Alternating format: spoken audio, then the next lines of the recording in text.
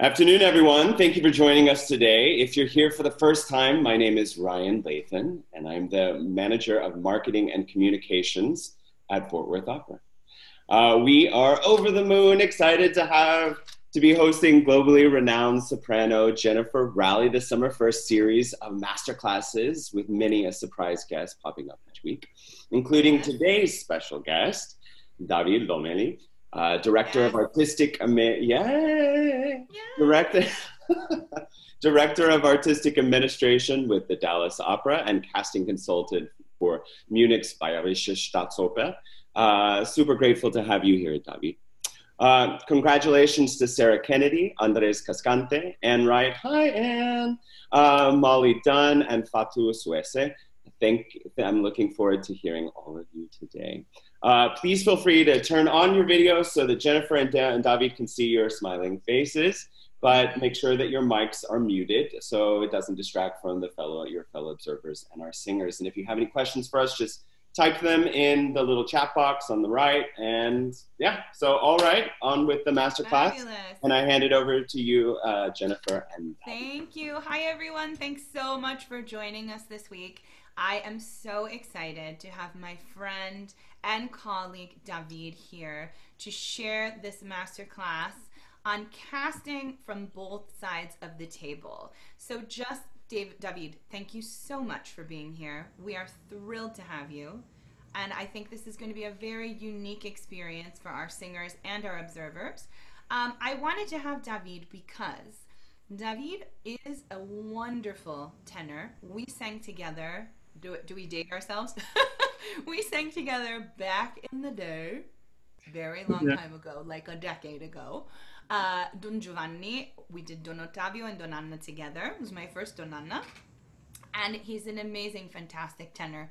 And he has become also a very big guy, big name in the world of casting. He is casting for the Dallas Opera. He's also has a new post at the Bayerische Staatsoper in Munich, and I am just thrilled to have your expertise with us.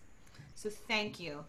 I basically want to talk for a little bit before we get started with our amazing singers about the myths of the casting table. We as singers, we stand in front, you get to sit behind, and amazingly, you now have gotten to do both. Yeah. And so what I'd love to know about is, what is your experience from going from one side of the table to the other side of the table? Do you look at the situation differently now? Are there things that you know now that you didn't know as a singer that you would love for people to know, just to ease their minds when they stand in front of you or any other casting director? I would love to know how you feel from both sides of the table. Yeah, well, thank you first to Fort Worth Opera and to you, Jenny, and everybody to tune in to the class of amazing group, and thank you again to come in and for the invite. You know, I think that one of the main myths is that at the end of the day, when I sit there in an audition panel with my colleagues, we all want to find great singing, right? So we are actually, just by principle, in a way, cheering for you. Yes. So we want that the next person and the next person is an incredible voice because it becomes a resource for artistic planning, right? Yes. So I think that one of the things is that you shouldn't read the face of the person that is there, because at the end of the day, we are not only there to enjoy your gorgeous voice and the emotion that is there. We are trying to, at the same time that we're hearing you, to find a business decision that can be accommodated to help your career and our artistic goals, right? So sometimes there's amazing auditions and performances that are the ones that, for me, sometimes punch you in the gut, where you actually forget about that. But that's not the default mode, you know. Suddenly, you know, like I remember actually 6 years ago, Jen was singing in a private kind of work session for my boss and myself, and she just came and had an incredible time, and then she opened her mouth and she sang Tosca, and we just turned immediately. It was like, and now next year she will be with us singing Tosca. Oh So, my God, I can't believe you said that. I love it. you know, That's it's sometimes those things happen, you know, but they are rare. But I think that one of the things that I always worried as a singer is like, what are they gonna think about so many things, you Yes. know? Like, Yes. and I think at the end of the day, you have to worry about yourself and your process. Because if you're well prepared, if you feel like $1,000,000 in your outfit, if you feel $1,000,000 in your diction or preparation, your arias, your mental health, your everything, then if all those things are checked, you probably are going to give a great audition, and then it's up for that is the part that you cannot control, you know. Exactly. There's also one thing that I think that we're not saying. Sometimes when you go into an audition, and especially when you're starting in the business, you're going for general information audition just to get to know the person, right? Mm-hmm. So if that's the case, not always you're gonna get out with an offer. Yes. Because as you know, there's sometimes you book a session as an audition auditor for, let's say, 30 singers, but you really are searching 6 spots in very specific operas. So suddenly, you know, like I have heard incredible Wagnerian singing in the past 6 years, but in Dallas we have done like 2 operas. Right. Now a lot of the people that I have heard now in Munich, that I have, you know, 12 Wagnerian Strauss operas a season. Yep. Now I can use a lot of those notes. So you never know, right? Exactly. So at the end of the day, just focus on controlling your microcosmos. Everything else is out of control, so why worry? Amazing. That's amazing advice, David. Thank you. I know every singer worries about that. We stand in front of the table and we go, what are they thinking? Do they like me? What is their reaction? And you honestly cannot judge the reaction. And I think that's very important for every single person on the class today to understand. You go and you present who you are and what you do best. And what they think behind the table is not in your control. You present what you do, who you are, what you think about the character, about the music, whatever. What they think, you have no control over. So I love that you said that. Thank you. When you are listening to, for example, a YAP audition for a young artist program position at Dallas, or even in the studio in Munich, what do you like for a YAP audition package to have? For example, the 5 arias. What do you like for those 5 arias to tell you about that person? And if you want that person in a studio for a year or 2 years to work with, what do you want in specifically a young artist audition package? Yeah. I'm a little controversial in this one. You know, I'm not the norm. I am not the norm. I find that there's the general sense of having, you know, like different languages, and in America everybody wants to have an English piece. That, you know, like if I can tell if you speak English in just in the 3 conversations like that we have, you know, right? That so I personally want to have 5 arias that, independently of the order that you're going to do it, that independently of the day of the month, of the year, of the season that you are, that you have mastered those auditions to a certain level of production, independently of the crisis that is happening in your life that day. Because we want to know how you perform on clutch. That's very important. At the end of the day, if you're auditioning for a YAP, we know that maybe one high note is going to be a little open. Maybe your passaggio is not perfectly centered. Maybe your diction is not right there, or maybe there's going to be a little rhythms there. But I want to see originality. I want to see potential. I want to see desire, passion, moving energy, and a flow of honesty. Don't try to please. At the end of the day, you know, like the people pleaser get into a certain a certain era. At the end of the day, the artist that is true to themselves and the way that they want to sing are the artists that actually succeed in the career, because it's day in and day out, every day they have to take millions of micro decisions that make that career happen. And it's because they're true to that core value. Because if that core value is sacrificed, the art is not honest, and then there's always something that we casting directors, we cannot say, but we can say like, there's something that is not happening. So in my package, I would say, you know, I would appreciate at least maybe 2 languages. Mm-hmm. You know, in my case, I'm not that ambitious, just 2.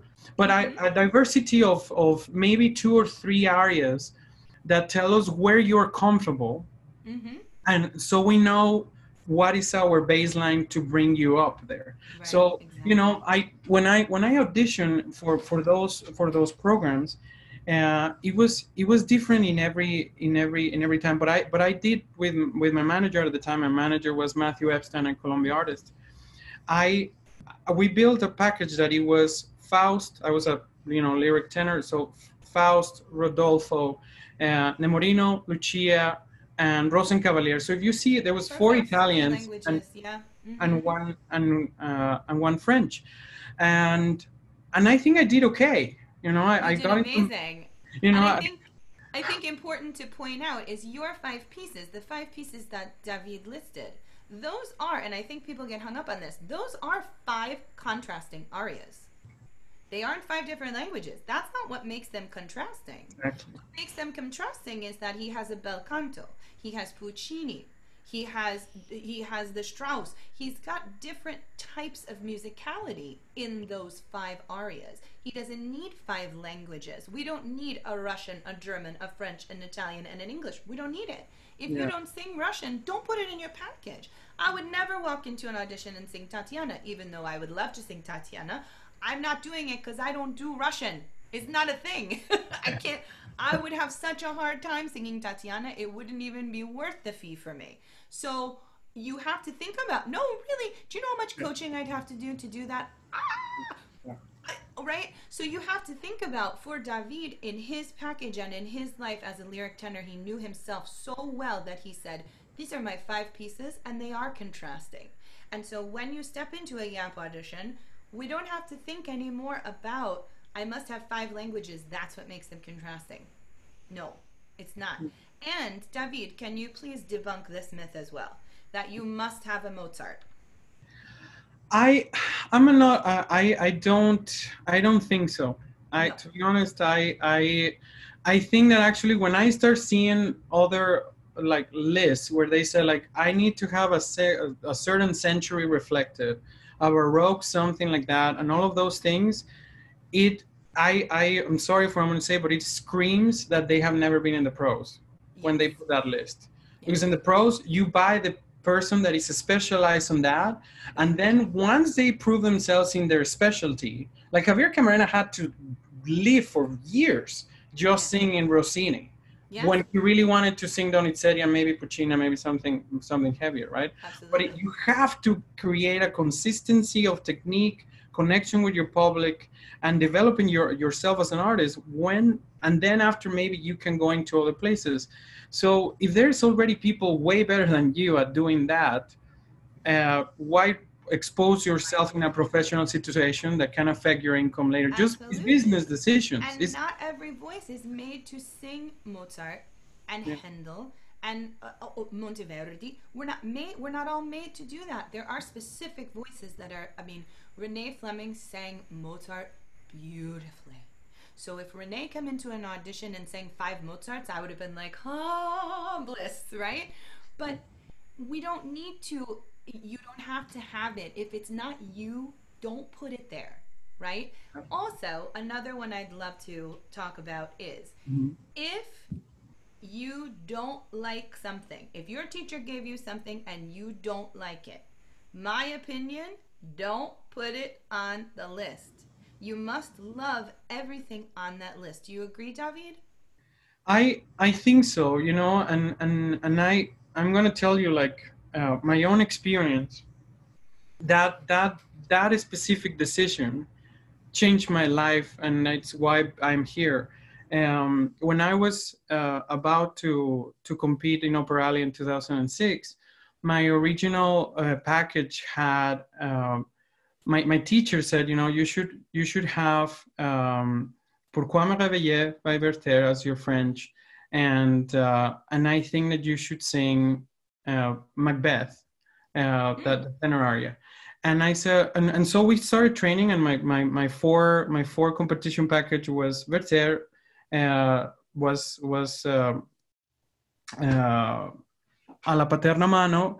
It was the Strauss di Rigore Armato and Lucia, right?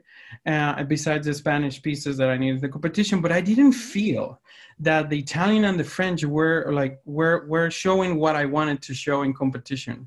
I actually went to a meeting with Placido and the teacher that I have, Cesario, and I said, can I just sing these two pieces for you? I just learned them, and one of them I already knew, but I think that they are better for me for the competition. So I sang Che Gela Manina, and I sang Le Cid from Massenet.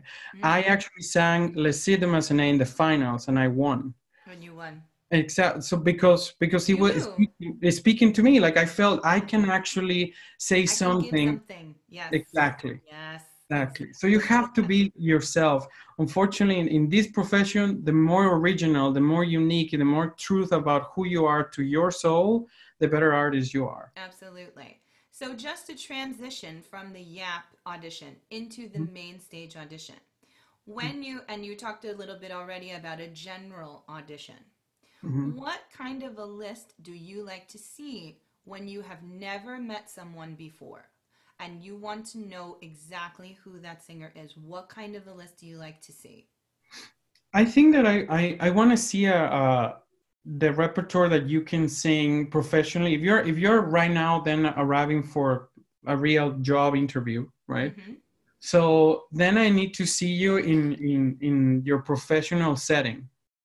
So let's try not to debut a part for an institution unless there is a prearranged thing that they are like, hey, Jennifer, would you be open to have a workshop session with a manual to try for the first time Brunhilde? Yes. Exactly. Then it's an agreeing part that we have agreed that it's going to be a first show, and we are all aware of that, right? Yes. But if it's the first time that we are meeting you, you have to have things that you have sang above 150 times. Yes. Constantly. Something that's so comfortable that the nerves will not affect the vocalism, not affect your technique, not affect your interpretation, nothing. Something you've sung over and over and over and over and over. Yeah. That starter aria that we all talk about the starter aria. It's so important. It's not a new aria every week. It's not a new aria every single time you go to an audition. It's the one aria you do the whole season. And then the rest of them, yes, they're not done as often. But if I'm going into an audition, and I still do auditions over in Europe, plenty. If I'm going into an audition, I'm singing something that even if I'm like shaking for who I'm singing for, that aria is coming out. No problem. I got it. The muscle memory is there. I know it's going to come out every day. We're good. Yeah? That starter aria is so important. And what David is saying, that you've done it 150 times, just because you coached it and did a voice lesson on it, it's not done. Yeah. It's never done. The roles also, they're never done. Even if you sang Violetta 8 times in Colorado, I don't care. You're not done learning Violetta. The next time you do it, you're going to have to do it again. You're going to have to rework it with your new set of circumstances. Same thing with your audition arias. You have to keep working them. You have to sing them on the days where you don't feel good. Yeah. You have to go to your lesson on the day when you have a cold. And you have to sing through those arias, because when you cancel auditions because you have a cold, the chance of you rescheduling that audition before a year from then is very, very, very small. Yeah. Yes? So if you cancel an audition and say, oh, could I get in tomorrow? More than likely the answer is no, because the company has scheduled every single time. And I'll tell you what, if somebody cancels, I'm going to get a Starbucks. I'm taking a break. Because, David, I mean, if you go to New York and you do, if you go to New York and you're hearing, for example, when I sang, on the day that I sang 5 years ago, How many people did you hear that day? 40. 40. And how many days were you in New York to hear singers? 5. 5. So that's 200 singers. If one person cancels, I'm taking the 10 minutes. Right? Yeah. I would also say, concise information. Yes. When you're in audition, do not put the Bible of people that you know, the 17 roles you cover in high school, the Wizard of Oz center stage, booking that you had. Yes. Like, I don't like, I prefer to have, like 150 words of things and a list of 3 that is money. That is, the information tells me who you are, who are you associated with. In a minute, I can assess where you are in your career. Yes. And then in the aria, I can also judge, okay, she is a 27-year-old soprano lyric, like she just finished her master's, she's in this transition. So these arias are representing her employability today. Fabulous. So again, it's try to think that every single time, and again, I'm controversial in this aspect, but I have walked the walk. Yes, I knew that I was paying my bills from that business transaction, that I had retirement money, that all these things that are real life decisions. So treat yourself as a business salesman that day. You have to give the best information. Imagine the other way around. When somebody arrives to you to sell you something and they have these like 17,000 pages of information, would you buy that product? No, you don't even read it. You don't have time. Exactly. How much of the resume do you actually look at when somebody puts it in front of you? How much of the resume prior to them starting to sing? Do you look at the whole thing, or do you scan the first couple in a section and then move on? You give, I think that you arrive into a groove eventually. When I am in a full season, and now with the Bayerische Staatsoper numbers, that number is pushing way higher. But on an average, I'm hearing about 1,000 singers per season. Amazing. So that's like basically my attention span, and it's I try to give my all to do this. Maybe it's 5 minutes per person. So if that is going to happen, that is your elevator pitch. Yeah. So actually, if you are not investing in concise information, in attractive presenting of your information, not happening. It's over. Yeah. Totally. And on that note, amazing. Let's have some singers present themselves in the best way absolutely possible. We have got 5 incredible voices for you guys today. We're going to have them introduce themselves. We're going to have them give the age, because the age sort of matters where they're going in their career, and David can sort of give them more of an idea of, you're going to start transitioning into the main stage stuff, so we want to look this way. So the age is super important. They're going to sing a piece, and then we're going to talk from there and see what we can do to help, okay? So we're going to start with Miss Sara. Sara, are you there? Hi, yes. Fabulous. I'm going to switch over to active speaker. All right, sweetheart. Oh, all right. Pushing my chair out of the way here. My nice setup. All right. Hi, everyone. My name is Sara Kennedy. I am 28 years old, and I'll be singing Regnava nel Silenzio from Lucia di Lammermoor. Thank you.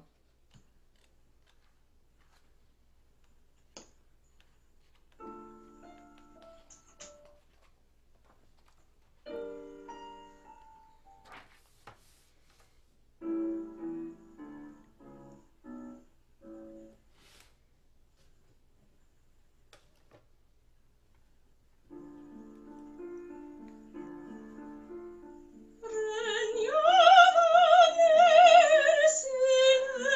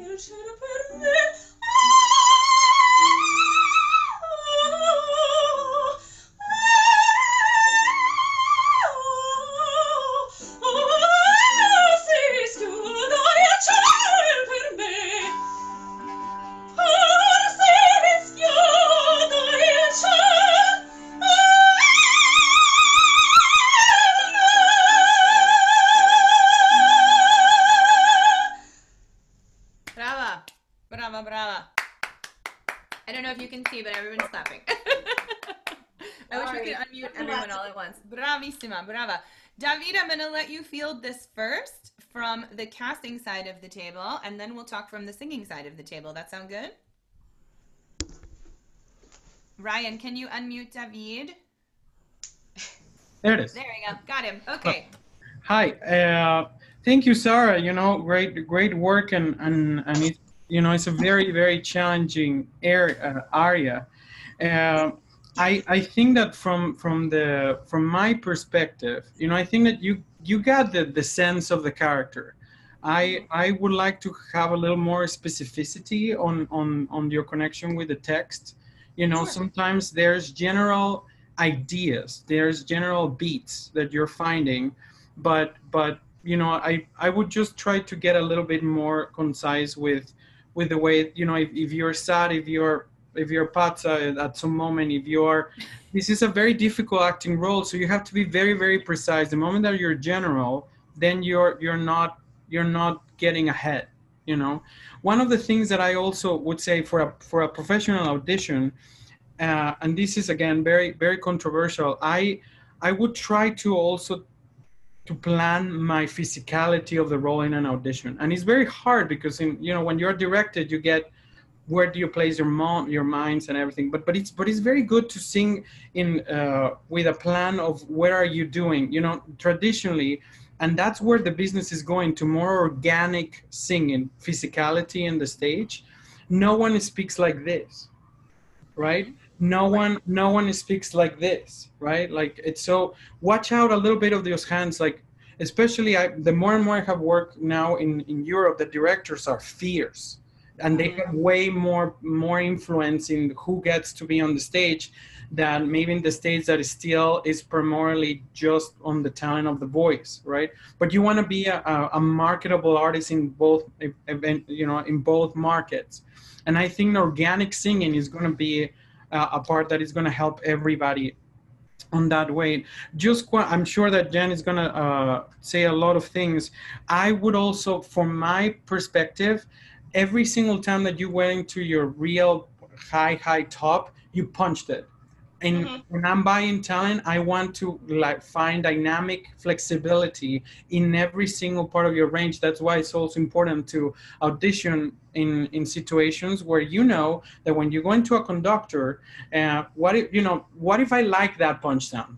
That's perfect. But then my music director likes this expansion, like really soft high C, right? Or high D, whatever. And then you cannot do it. And then we both are failing in our job, right? So whenever you're singing, I think that you have to show us in certain parts of the aria that some of them can be like this, but another ones can bloom, another ones can crescendo, another ones can diminuendo. So you remember, you're showing every possibility of your product in those 5 minutes. Absolutely. Yeah. 1000% agree. Sara, can you tell us, were you doing an audition today? What would be the other 4 arias that you would offer along with this aria? I would offer Martin aller Arten. That's my German. I would offer Je veux vivre. And I would offer, and this is on its way out. I'm still trying to find what's replacing it. Ain't it a pretty night, because that's not my voice. That's not who I am. Yeah. I love singing it, and it's wonderful. But it's just not. So here's what I want to say, and David, you can feel free to contradict me on this. You sent in for us Martin aller Arten, and we all know that that is the land where I came from. And I thought it was spectacular, lots of nuance, super calm, super free, super beautiful. It's also a bit bigger. It's a bigger Fach than Lucia.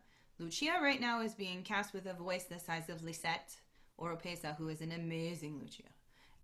Rachel Gilmore, Erin Morley. These are the Lucias. And I have a feeling that you are a Fach bigger.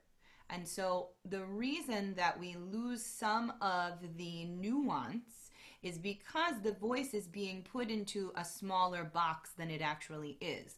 So I feel like we've got a size 10 foot in a size 7 shoe. Does that make sense? Yeah. So the Martin was so interesting to me because it was super clean, consistent, open, free, fantastic, all the way up, all the way down. This you have to put in a smaller space in order to navigate what Lucia is doing vocally. Right.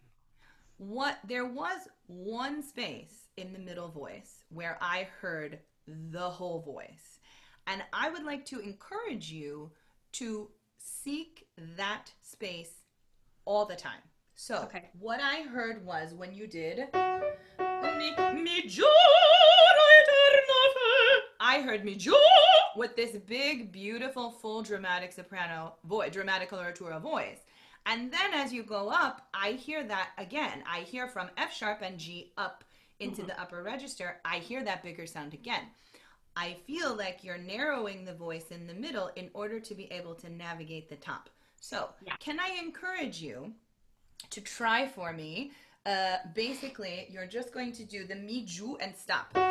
Mi ju! And just hold that ju space for me, and then I'm going to give you an exercise to do. Mi ju! Mi ju! Bravo. Now, from there, ju!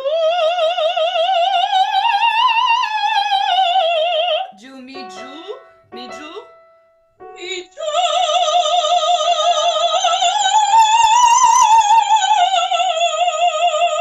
That's your voice.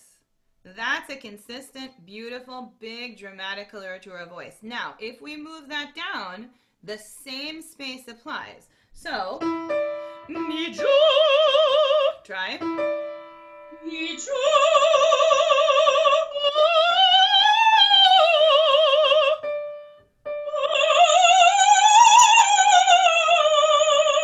Doesn't that make your life happy? Yeah. Okay. Now, if I move it down, that same space.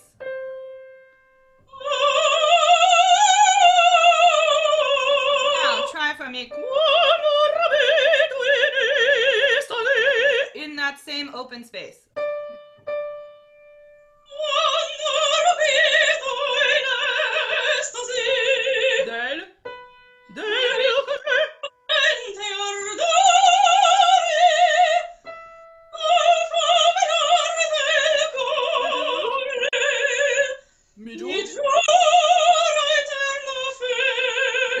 Now take that up for me and leave it open.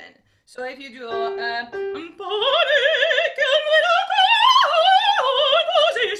it's the same space. Just leave it open. Don't narrow it. Don't make it smaller. Be cool with that big voice, girl. Let that sucker out. Par mi. Oh, mi ju. Feel that space. Mi ju. Okay, start from there. Mi ju or just start par mi from the mi ju space. Mi ju. Yeah. Par mi.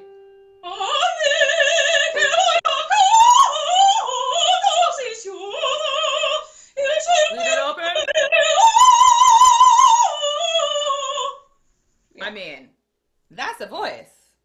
That's the voice. So I think either now, and David can tell me this from the acting, from the casting side of the table.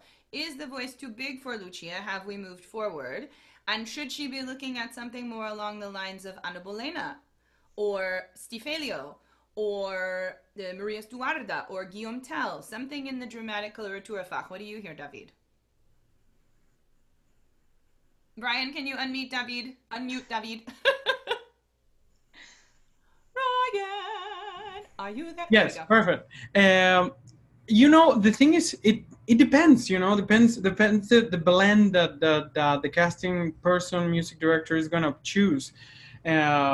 Precisely this morning, we were discussing about Lucia in 2024 for Munich, and we wanted a different sound. You know, we didn't want the theme sound, and also tenor wise, we wanted somebody like. You know, I was hearing you and I was like, oh my God, I wish I would have ever sang a Lucia with somebody like with your voice. Because I wish I would have ever gotten to sing Lucia. I never got to sing her. Everybody said the voice too big. You can't be Lucia. So I think it's depending the casting director. Definitely the general today, the voice, when you sing this way, that I feel that is a more connected with who you are and a very gorgeous round sound. Yes. Definitely, I would go with something a little more dramatic and bigger that serves your voice and shows off your voice better. But I would keep, you know, it's a hard topic because when you hear that sound, I personally I like it. I like it too. But I'm thinking about Sara. You're stunning. Yeah. What David is saying about keeping that big round sound through the middle, I personally want that in Lucia. But not everybody does. Yeah, not everybody. So what my suggestion would be to just bump up to a queen, bump up to a Donizetti lady that's a little bit bigger.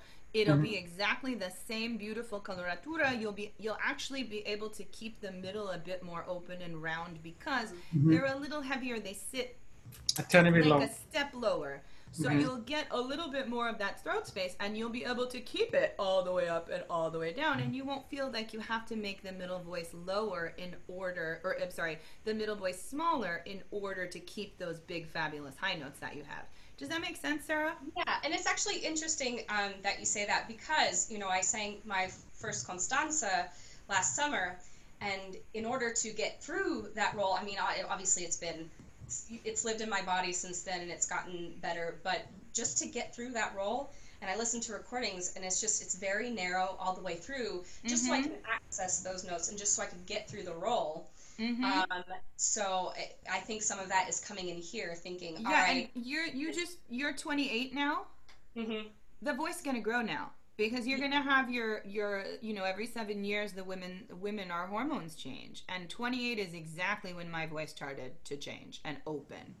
And then Marternaller Arten and Queen of the Night were not possibilities for me anymore.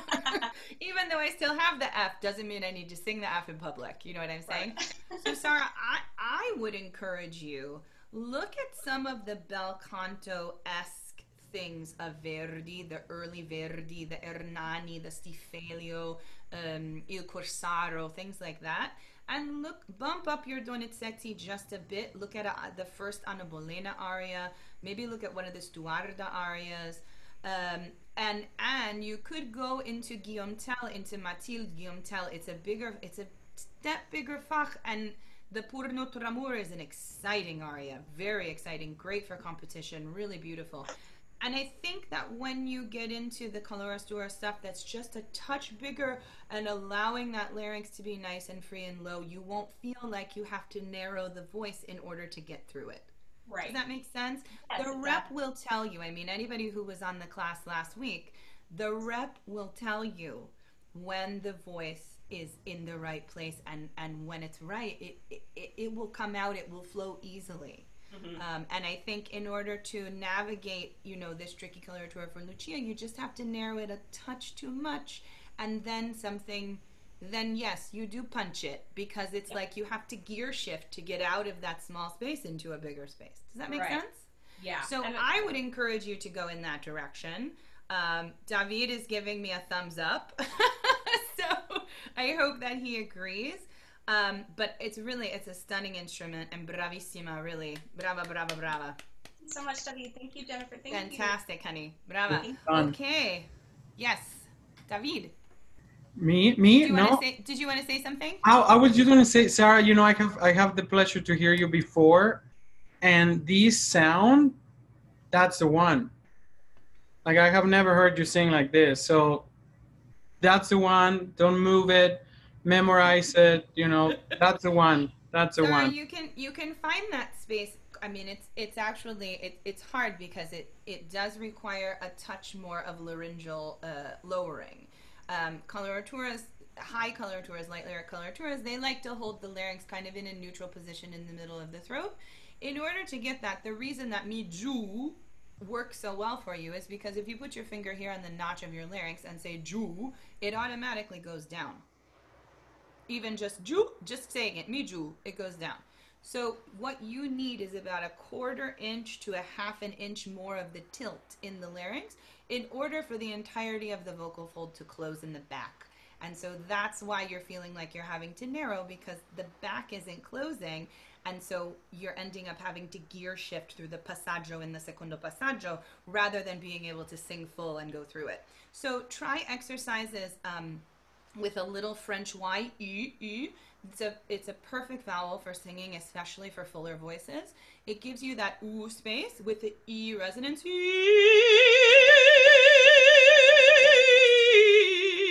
O, oi, oi, oi, oi. If you say oi, oi, oi, oh, then you can raise the soft palate and give it some ah. Oh. But those lower oo, o laryngeal places, not depressing with the tongue, but just allowing the larynx to go down as it naturally is supposed to, that's how you get that full sound through the middle. Does that make sense? Sarah? Anyway, there you go. That's what my recommendation would be. Thank you so much. Bravissima. Okay, Mr. Andres, are you there? Ryan. I'm trying to unmute him. Oh, good. Thank you. Okay. Yes. Hello. Hello. Hi. Okay. My name is Andres Cascante, and this is my pianist Melanie Spector, a former alumni of the Masterclass. Amazing. And I would like to keep the train of Lucia. I would like to sing Enrico's aria, Cruda Funesta Smania. Very good.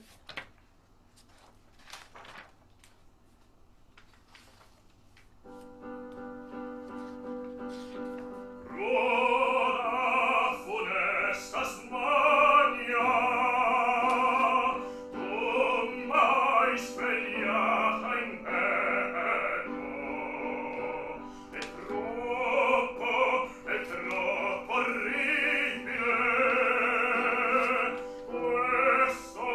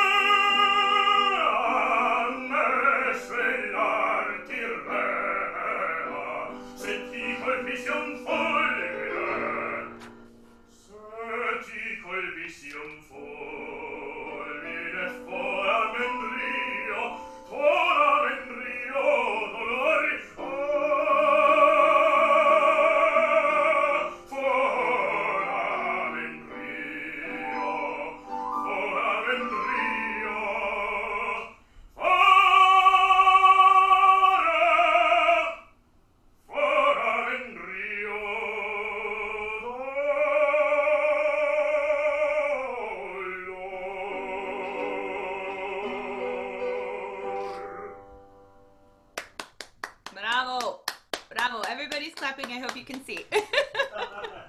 Bravo, bravo. Again, David, I'm going to let you field first, and then we'll go from there. Yeah, can you hear me? Yeah, Yes, perfect. Perfect. Thank you for that. You know, like we're selecting very very tough repertoire, guys. Kudos to you. It's one of the hardest arias. I have to say, you know, how old are you again? I'm 26. 26. You know, yeah, I think that this aria is a little bit early, to be honest, for me. I know that Lucia can be a misconception with the arias. I think that it sits technically in a place where you have to have a full command of your high passaggio in order to do it. And right now you can get away by singing a little wide in certain parts.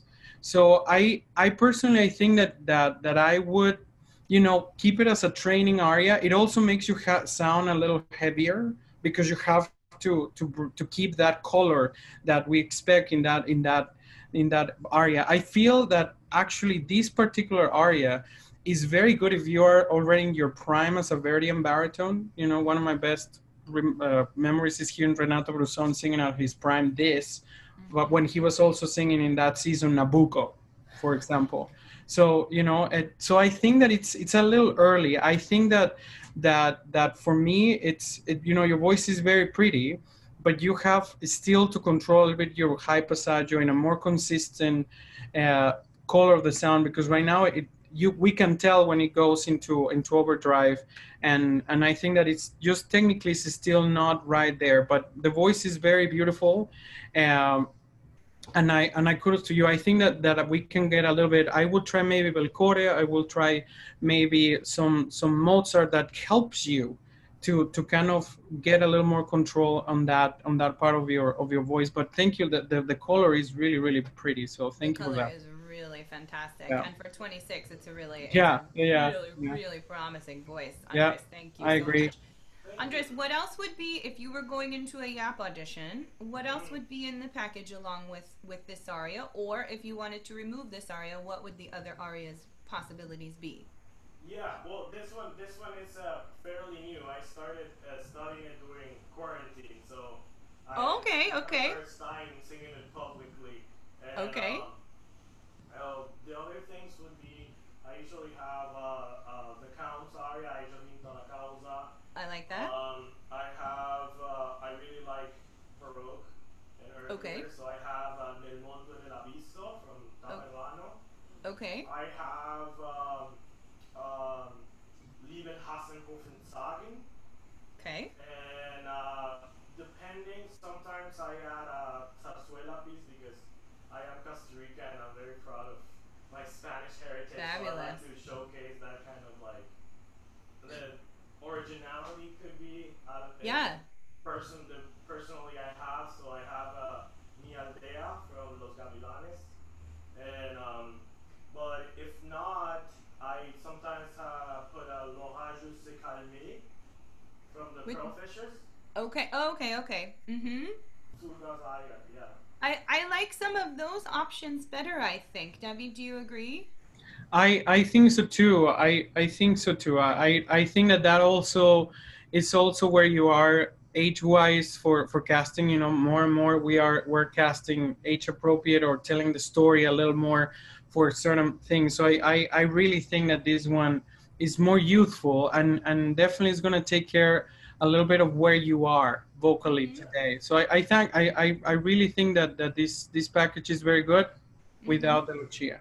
I think so too, and I think David is right. I think you could add Belcore, and then you would have a bel canto option that sort of hints to us that eventually you will lead into this Lucia, because you obviously will. Yeah. Can I ask you, Andres, where do you think about your turn? Usually F natural, I start feeling more spaceman in the back. Okay. Yeah. So let's talk about, for the baritones and the tenors on the call, let's talk about the turn. The turn for you, literally, technically, scientifically, is a tilt of the larynx, okay? We talked about this last week too. Here's your larynx. Ooh, yes. this is the notch that you feel right here in the middle of the throat, okay? The folds sit directly below that notch, okay? Basically, what you are doing when you turn, as a man, when you turn, is lowering and tilting the larynx so that those folds have greater space to elongate to make higher pitches. So if you take a rubber band and you pull it very taut, it's going to make a higher pitch when you flick it than if it's a shorter surface area, okay? So your turn is literally lower tilt. That's all you're feeling. So making more space is one thing. However, you have to think about that turn early. So the reason we're getting kind of, there's some noise in the sound in the top, it's because the larynx has not lowered and turned early enough in order to pull the back of the fold together to create that pitch. So when you do the last note at the end, foramen rio,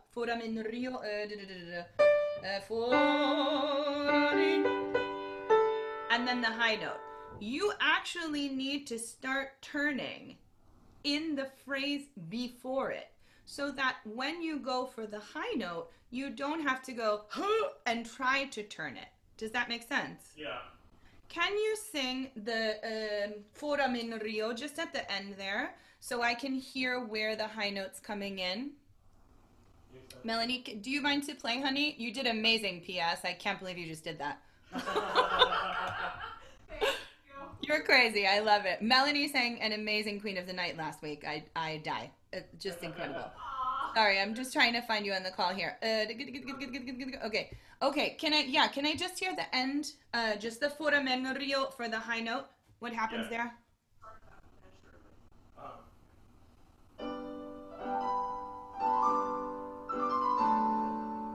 Foramen rio.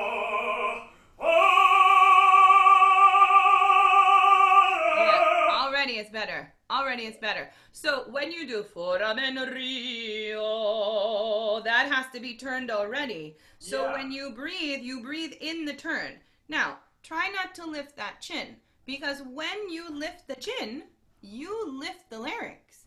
So it doesn't, when the larynx has tilted, it's elongated for that pitch. If you lift the chin, you take away that elongation. Yeah. Then we get air coming through the back. You don't want that, yeah? So when you do foramen rio, leave it in this vertical position you've got. Don't lift that chin, because then you lift the larynx and you ruin the elongation you've already made for yourself. Yeah. Does that make sense? Can you try that for me? Yeah. Foramen rio. Foramen rio. Foramen rio. I mean, I die. I just had a chill run up my arms. Okay? You have to do that, because the minute you start lifting that chin, I hear in the sound. It's literally just air passing through a space at the back of the fold, because the back of the fold hasn't zipped up. And that's because the larynx didn't tilt far enough to create that pitch. Does that make sense? Yeah. The same thing happens for me in è troppo orribile. We can't go è troppo orribile, because that larynx goes straight up. We have to have some ooh space underneath it. So if you do è troppo orribile, that's right. Then we keep that larynx down to make the tilt for that pitch. Can you try that for me? È troppo orribile. È troppo orribile. I mean, hello. And then the legato is like, it knocks right into place. So also think about, when you're doing this coloratura, when you have to turn for what's coming up next. Yeah. So if you're doing questo fatale sospetto, you can't come out of that turn and then think you're going to go back up again. You got to keep that turn at the beginning of the first questo fatale sospetto. It's already turned then. So don't come back out of it to go back up. Does that make sense? Yeah. Then we hear gear shifting. And we don't want to hear gear shifting. We just want questo fatale, turned over already. Questo fatale sospetto. And then it's there. Can you try? Try.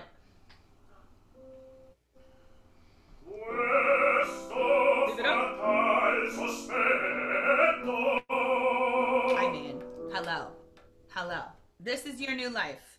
Turn early, and leave it vertical. Think of the voice, think of that tilt down as you make that turn. Because literally the turn is larynx tilt lower.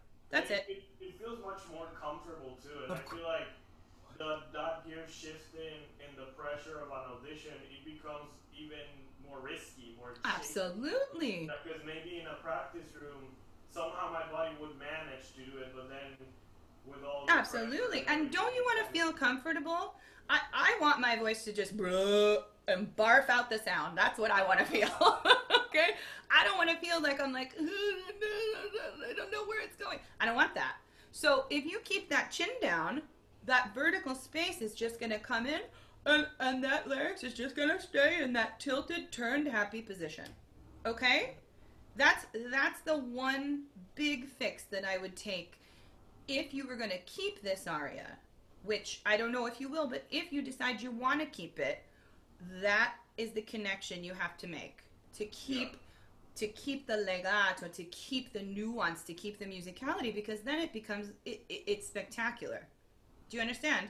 Yeah, of course. Yeah? Any question? Yeah, actually, for both of y'all, like being let's say like a younger baby dramatic voice, what could be good to work on now as a baritone that it's not like heavier, you know? Yeah. I mean, my husband was your age and the same voice type, and he did a lot of Don Giovanni and Leporello and Count, which you said you already have those, and the Liebenhassen, that role, that's a great role for you as a young baritone. Absolutely. Sorry? And they come and party that you guys. Yeah. I mean, those things are not taxing you. You know what I'm saying? You can sing. It's like Musetta for sopranos. Musetta is 20 minutes long. It might have a big aria, but it's 20 minutes long. And so a young soprano can sing Musetta in any opera house and have a beautiful debut. Nobody worries if she's famous. Nobody worries the fee that they're paying her. And it's not going to tax her because it's 20 minutes long. So if you pick something like the Harlequin is short. He's only in the second act. He stands around in the first act, but you know, his big stuff is in the second act with Zerbinetta. That's not going to tax you, you know. Even Leporello's not going to tax you. You'd have an easy time of it. Yeah. You know what I mean? David, I'll let you feel this too.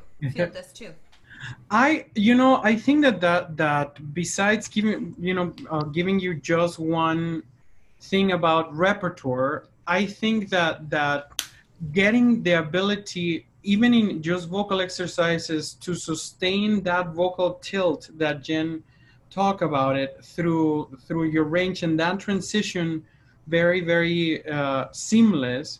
It can be more about the let's say more about the lifting weights than actually going into playing, right? Mm-hmm. One of the things that we are so focused is like, well, you know, I'm a big voice, I'm going to learn like Wotan or something. Like, would you need to sometimes I don't know, and Jen, like my preparation when I started singing, like it was years of you know, Garcia and different like vocalizations that really settle my technique. So then by the time that I wanted to sing, it was not about the rep, it was about my ability to just apply that technique to whatever piece of music was in front of me. Absolutely. And that's really important, Andres. If you can figure out this laryngally tilted lowered position, everything becomes easy. Not just bel canto, not just Mozart, not everything. Then you understand how to sing everything. And when somebody says, hey, can you pick up a whatever in Germany, you can say, oh yeah, I got it, we're good. You know, that feeling that your body is working, your body is doing the work for you, but the throat is doing nothing. Right. The throat is not tired. You sing all day, you're not tired because your body's doing the work. The larynx is released and low, the muscles are not grabbing, they're released and wide, and everything is open and free. If you can do that in the next 4 years, when you do turn 30, then you're going to be ready to do whatever you want. You know? Mm-hmm. Yes, do the competitions, make some money. Yes, definitely, make that money. But you don't necessarily need to do full roles right now. Covering is awesome. Go to a summer program and cover Chonard. You know, it would be awesome. You would have first of all, you'd have a great time. But second of all, you'd be around all of these people that are doing it, and you know, you can sort of fall in love with it, see what you want to do, what you don't want to do, and keep that technique going in the process. Does that make sense? Yeah. Bravo. Amazing. Fantastic job. Okay, so now we're moving out of sort of the yap section of our class, and we're going into our emerging professional singers. So everybody out is 30 and older. So we're going to start with Miss Anne. Are you there? I am. Hello. Yay! Okay, go ahead, honey. All right. My name is Anne Wright. I'm 36, and I'll be singing Es gibt ein Reich. Thank you.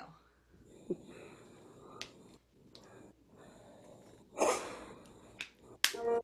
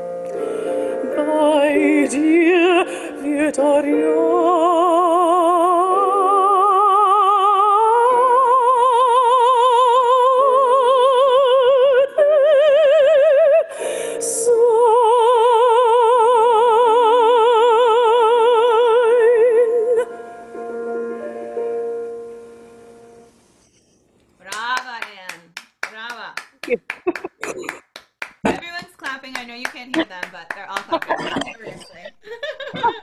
Gorgeous voice, Anne. Gorgeous. David, I'm going to go to you first. Well, you know, you have an extraordinary set of pipes. You know, it's an incredible voice. You have a lot of heart. So kudos to you. You know, like. And I think that is right in the money for you. You know what you're singing. I like your commitment. I like certain ideas of phrasing that it was very fresh. I had a little bit of moment of goosebumps. So kudos to you. That was very good. My only question a little bit, you know, and it's something that I have to say that is very, very like singer that is starting to, especially humongous voices like you know, sometimes you tend to open a little bit onto the horizontal like plane when you get very like, so you know how Jen did it very well when we, you know, like it's the same. If I can sing, I'm when I started singing, my favorite tenor, and it still is because of different reasons, is Giuseppe Di Stefano, right?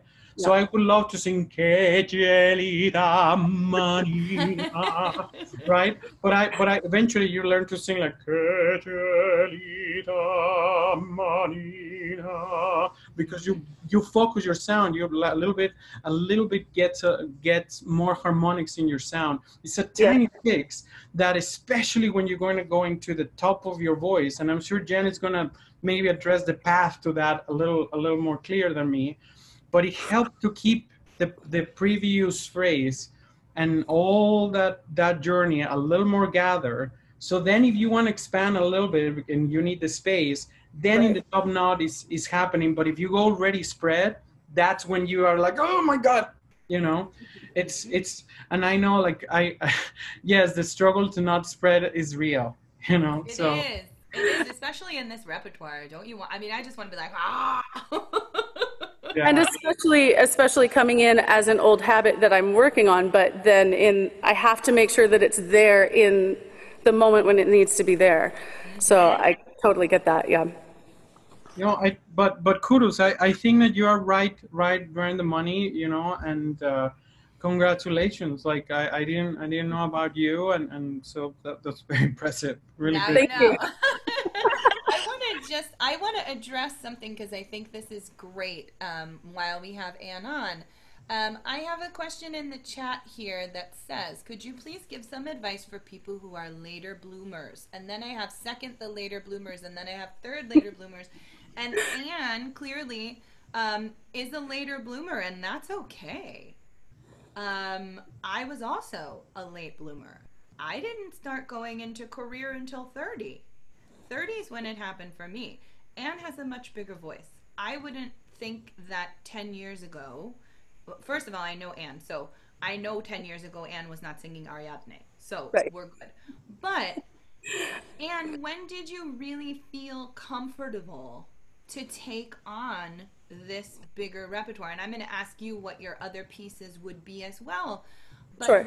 When did you start to feel comfortable to really say, you know what, this is me, I am a baby Debbie, and I'm gonna sing this repertoire? When did that happen for you? I had it in my mind since I started singing again about 5 years ago, but just physically, when it went from being possible to feeling like, oh my God, this is me, was about a year and a half ago.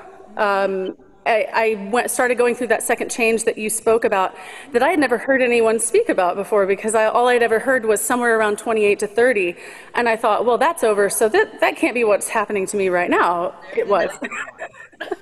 There's another one. Because women, our hormones change every 7 years, so 28 to 30, you've got one, and then 35 to 38, there's another one. Right. So when and I'll age myself, I'm past 38, but at 35 to 38 was really when people started saying, you're Tosca, you're Aida, right. Because then I had that heft in the voice that you need in order to do those roles. A 26-year-old doesn't have that for Tosca. It's not there yet. The chords thicken, the muscles thicken, the hormones change, and men too, your bodies change, your weight changes, your physical chemistry changes. Your skin, I mean, you can see it in your skin when your hormones change. Some people get really clear skin, other people get adult acne. It happens, right? So, and to say a year ago at 35, it's a perfect time. It's a perfect time for you to start now into career and into covering these roles and really getting this repertoire out there. So let's talk about what the other arias are that would go around this. Sure. So this I haven't auditioned with yet, but it's clearly on the radar, is Der Männer Sippe, Sieglinde, Divinité du Styx, Non mi dir, D'Amor, and yeah, those are the ones that we're working on the most. Die Teure Halle, kind of dipping my toe into the Wagner. I had known them, but they didn't feel right until just about now. And I will say that it coincided with my chest voice really coming into its own. I was actually going to talk to you about your chest voice, so yeah. I'm so glad that you talked about that. Yeah. What do you think about a voice this size in Donna Anna? Ryan, can you unmute David? Okay. Thank you. Yeah. Well, you know, again, it's rare because, you know, you and I sang, you had a very incredible Donana. It's one of my favorite Donanas that I heard, that I remember when we sang it together, right? And you had a very significantly bigger voice than the other cast that we were doing. Yeah. And for example, for me, it was, as Don Ottavio, it was better for me because my voice was more in the lyrical weight than in the Mozart tenor weight. So when I sang with somebody that was more in the traditional kind of like pure lyric of that, it's the traditional way of casting today in America, that role.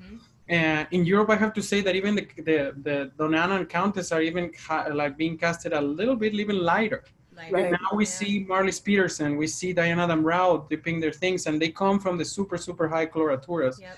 I particularly like this sound, but it's not the commercial tendency today. Yeah. Okay. So I actually feel that today, you know, and this is a business decision of the days of today, not my personal choice. I think Ariadne is right in the money. I think the German repertoire for you is early Wagner. You know, the young ladies like Elsa. Lindgren is right, great for you. So I think Tannhäuser is good for you. I think that you can be right there and getting to the workforce way faster that way than Donana. I think Donana is going to be something that also is going to be difficult to shift gears if you start with something like that, unless that you are that freak of nature, and it might be with what I see that you can shift from one another. The other one that used to do it is actually teaching the class, so you can shift from those things, but it's not very common. So yeah. That's what I wanted to ask, because I feel like Donna Anna wastes the space for you on your list. Because nobody's going to ask for it. And if they do, they're of the you must have a Mozart camp. And I don't agree. So I think it's wasting a space where you could have something else really freaking exciting. I'm thinking of the Pleurez, Pleurez mes yeux from the Cid, just to give you something else to sink your teeth into. David, what do you think about Turandot? I think Turandot, if she keeps that Passaggio, I actually, you have such a rich tone all over your range, depending where you are in your personal life, your preparation, everything. I would also check Pic Dame and Medium for Menot, because they are right in the money for you in that kind of sound that you can do. Also, your sound is very, very, very, very round. I don't know what you're in coloratura. We didn't hear your Trovatore, so we might have to have another session. Yeah, the Trovatore is beautiful, very beautiful. I've heard it. Yeah. I like, but I think that like the possibilities, especially in the German repertoire with mostly Strauss and Wagner, you are right there. She's right there. Yeah, I agree. And I just want to talk a second about your primo passaggio. I'm hearing, and it could be where the camera is placed, but I am hearing some air coming through the primo passaggio, which is causing you to widen as you go up, because I think you're trying to shut the chords because you're also hearing the air. So I want to encourage you.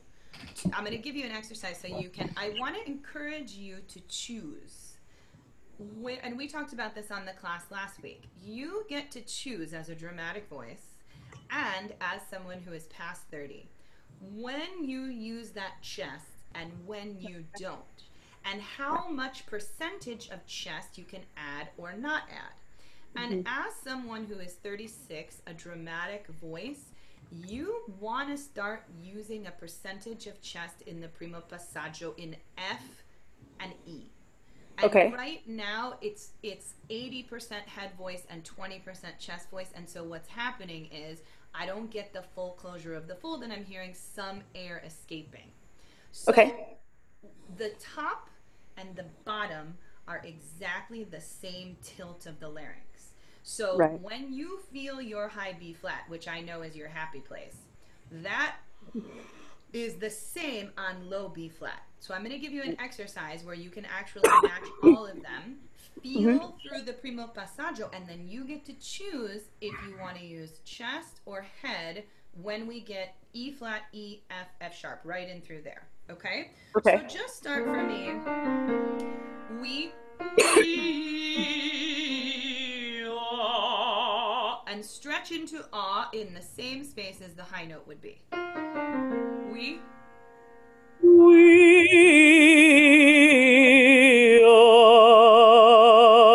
more.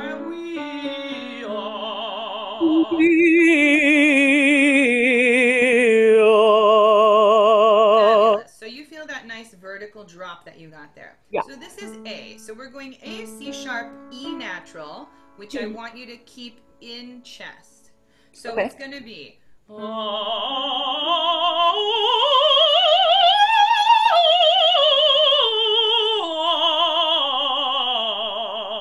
I want you to physically shift the voice into chest on that fifth, on the E, going up and going down, okay? Then I'm going to let you do it in head so that you can feel the difference in the throat space between the two, okay? So in that nice wee, oh, find that space, wee.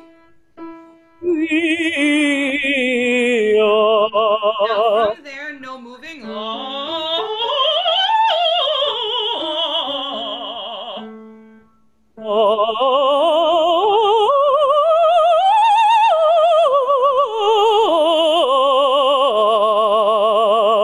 you don't have to widen at all. Right. You need zero widening. Try the B flat. And you'll have to adjust the space more vertically on the B flat, but don't go this way, go this way, okay?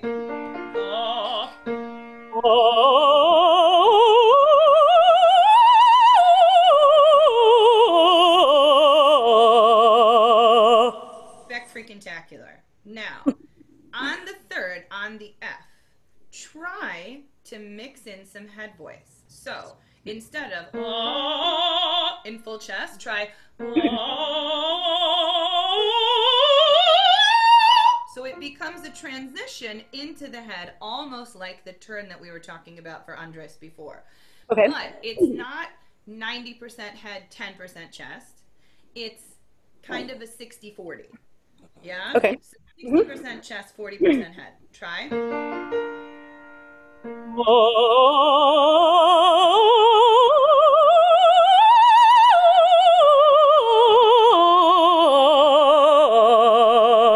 I have zero air. So no air is being wasted. Now try. In meinem Herzen sein und meinem Herzen sein, diese Glieder werden bleiben schon geschmückt. In one breath. Yeah? Okay, so und meinem Herzen first. Und in meinem Herzen sein. Give me the 60-40. Give me the 60-40 mix. Und in meinem Herzen sein. Diese Glieder werden bleiben schön geschmückt. Brava. Understand? Then we have no air being wasted. It's not going, it's not coming out. So therefore, you don't have to take a breath there. Yes? Right. Now, go to du nimm es von mir, du nimm es von mir, du nimm es von mir. Okay, so the first one. Du nimm es von mir. I need some chest in that. Du nimm es von mir. As a dramatic voice, F, you do need some chest. Okay. 70-30. Keep 30% head and give me 70% chest. Okay. Du. Du nimm es von mir. Du nimm es von mir. Dies lustende Leben. Du. Keep it vertical. Du. Ja. Du.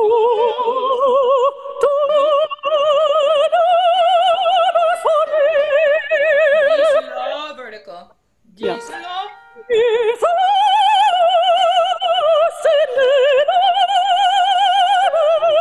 Now you get a little bit of widening for the B flat, and that's it. Yeah. Everything else vertical.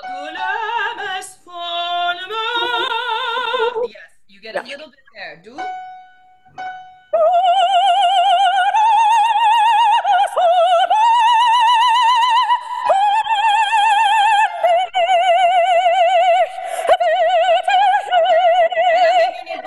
You don't need both those.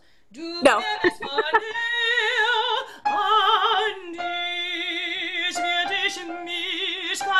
Or take one there, but don't do both of them right in the yes. So right. Yeah. First of all, you gotta add some of that chest. Be brave. Get that sucker in there. It's great. This exercise every day.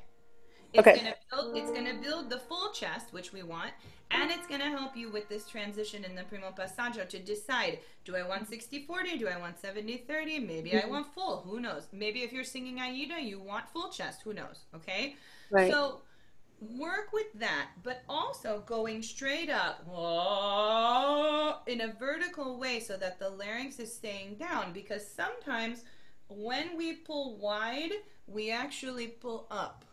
Yeah. Yes? So the tongue, the base of the tongue is attached. Here's my little larynx. The base of the tongue is attached here. If you pull wide in the mouth, the tongue actually will go up too, and then the larynx will tilt back up. Yeah. Yeah? So, yes, there is some widening for us. Yes, there is. You need it. You have to have that space back there for B and C, C sharp when you get there, and D. You do need it. But before that, we don't need it. Yes? Try one more time. Dunim. No widening. Dunim, it's one mama.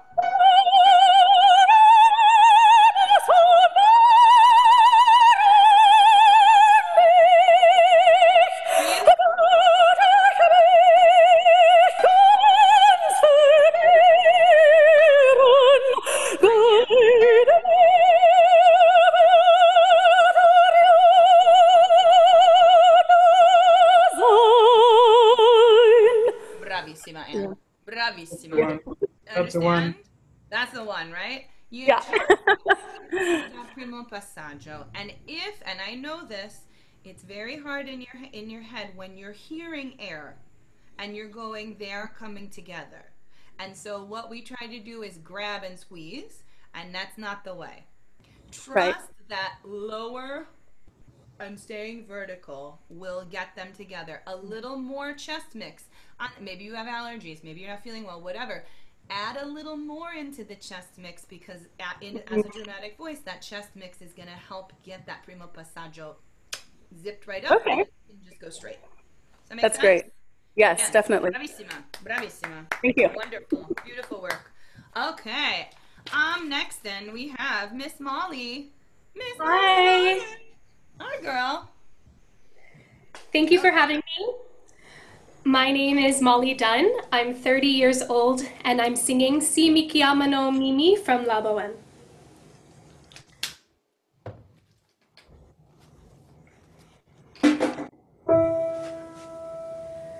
Si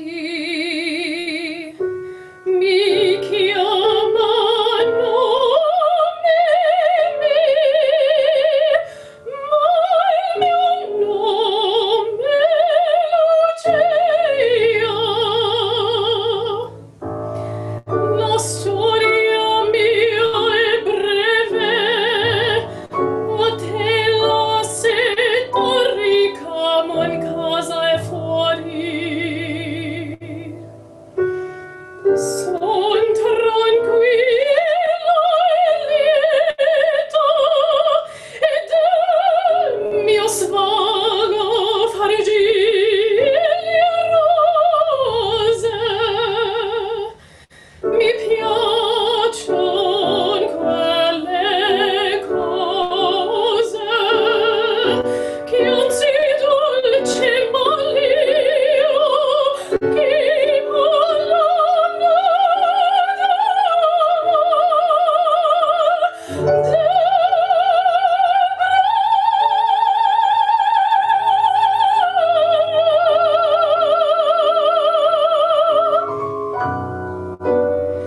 che parlando di sogni di chimere, quelle cose che hanno nome poesia. Le mi intende?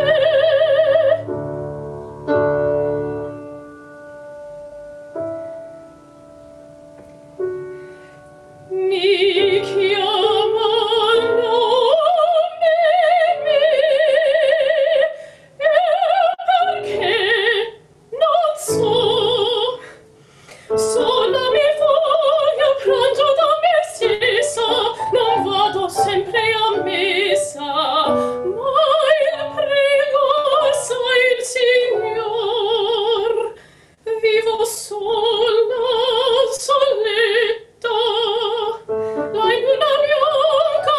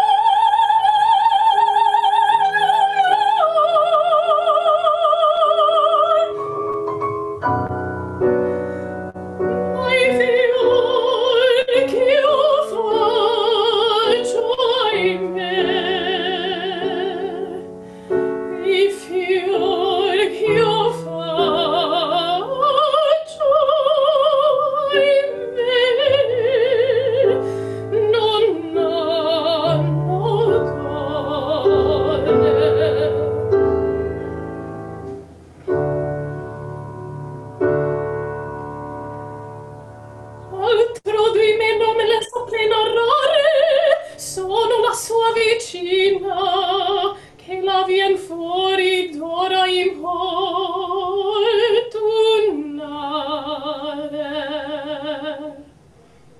Brava. Brava. Brava, Molly. Brava. Okay, David, up to you first. You know, I think that you know, you have a very beautiful voice. I think that is still there. We have to work technically a little bit. You know, I feel that definitely a little bit your tendencies to sing a little bit spread and a little bit with a high larynx sometimes. That makes the sound a little unstable, a tiny bit.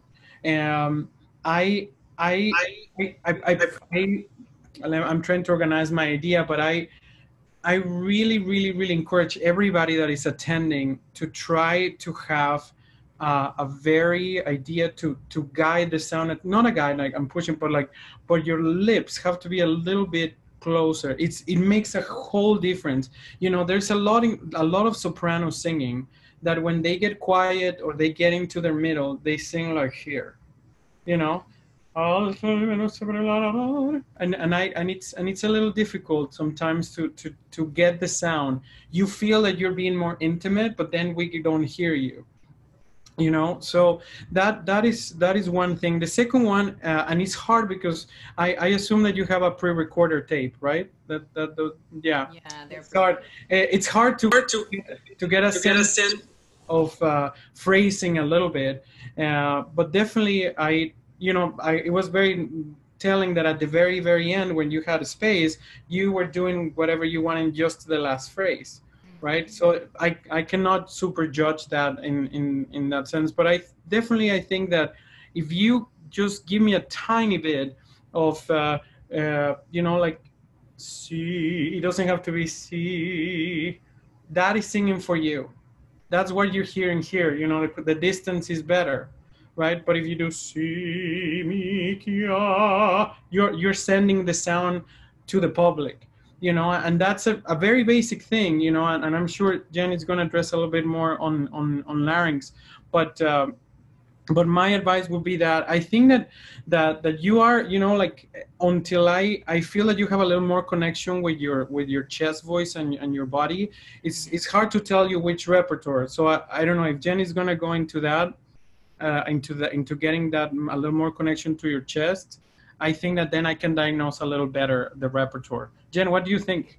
Yeah, so Molly, Molly, tell David a little bit about your background. Molly's actually a late bloomer, because Molly started in the theater world. Yes. So talk a little bit to us about when you transitioned into opera and what made you do that, Molly. Okay, hello. So I studied musical theater my entire life, and I went to school for musical theater, even my master's, so that I could teach musical theater. And but I always wanted to work on an aria with my teachers, and I always was put with the opera voice teachers at all the schools. And I felt really lost in musical theater because I was like, I don't get to sing like any high notes, and it just didn't feel like I felt authentic in my art in musical theater, I'd say, because I really love singing this way. So I found some teachers to help me, and I know I still have some technical work to do, but I'm trying to figure out the right repertoire and jump in full heart. And how long ago, Molly, was that change, do you feel? Years? Or last year, 2 years ago? I'd say it's been like 2 years of, I guess, auditioning. Yeah.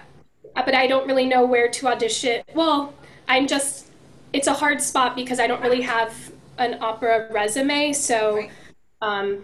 So I'm so happy that we have you on the class, because I think there's a lot of people that are like you, and actually I was like you.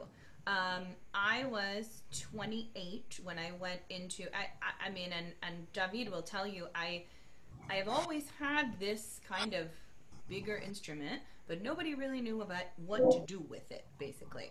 And so I went to Bologna when I was 28 as a young artist, and then David and I met the year after when we did the Giovanni together.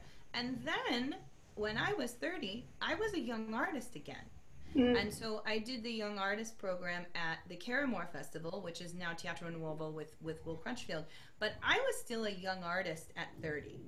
And I sort of bridged kind of a gap between I was a young artist and still doing competitions, but also I sang some things main stage for some smaller companies. Like Michigan, we did, was where David and I did the Giovanni. And I feel like with your transition into the opera world, you're kind of sitting on that kind of transition place for between the young artist world and the professional world. And I think, yes, obviously there is technical work to do and things like that, but I think the voice is exceptionally beautiful, and the natural color that you have, and just the, you know, there's the cry in the voice that I really enjoy about you. So I think that as in your age, I think you have to seek out some of the young artist programs, which you already are, I know. David, Molly's going to be with us for Morelia this summer, actually. So I think seeking out some of these young artist training programs to sort of help you find that repertoire. But also, I know as a musical theater singer, because I also did musical theater, that we hold everything right here. Yeah, that's how they teach us to build, right? High larynx, squeeze it out. It's always that way, especially for female voices. So the transition for you in this time, ooh, I told you there was going to be thunder. The transition for you in this time is finding that high space, which you already have, and dropping below it, right? So taking those beautiful cheekbones that you have when you're doing gorgeous, but allowing the throat and the pharynx to remain open and free and lazy. So to you, from the musical theater world, where we're trying to get diction across this way, you have to think more,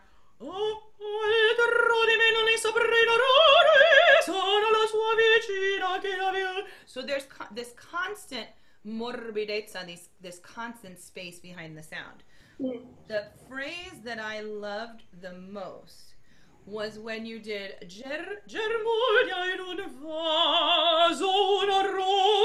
and then you allowed that chest mix to come up into the middle voice. That I loved. So let's go from there and see if we can get you into that open chest place that you found to come up a little bit into the secondo passaggio and then above the staff. So if you do just do germoglia in un va and loosen the throat just a little bit for that chest note on E.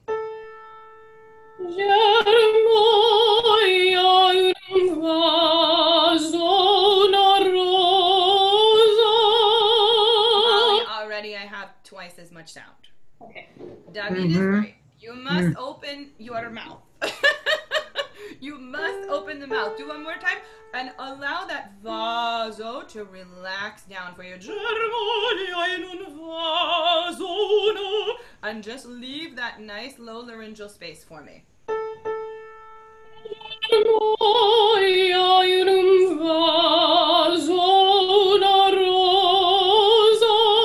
leave it open. Foglia, foglia, foglia, lo spio. Nice and open.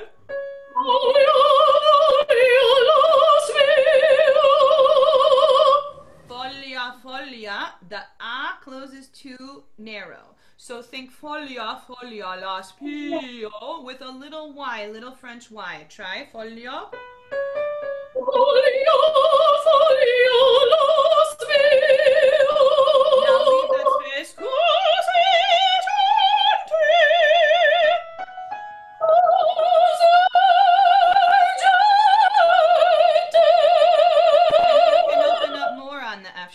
Open up more. Così già.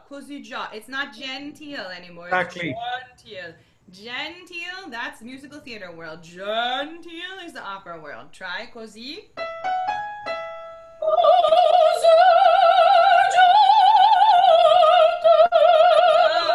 and now il profumo. It's not profumo because we won't understand it. Profumo. Try il profumo.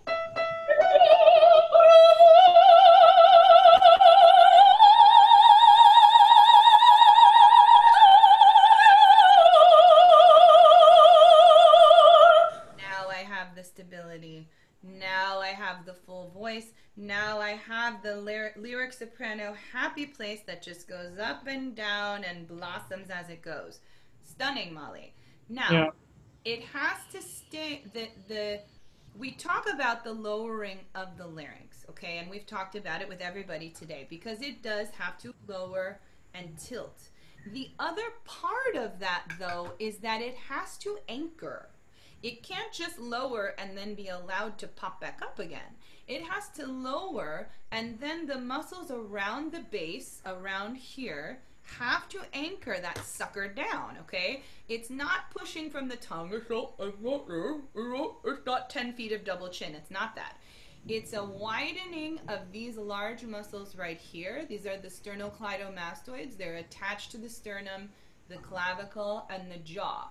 These move wide so that the larynx, the intrinsic muscles here, can lower and anchor. So it's really a lower, widen, lower, widen. So Molly, can you just do, oh, oh. So go from a wide ah to an sound. Oh. Oh. Uh-huh.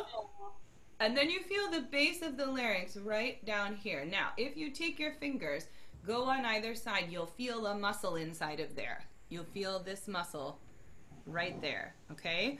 This guy sits behind this big fatty muscle. This is the muscle that does the anchoring, okay? So you lower, and we leave it there.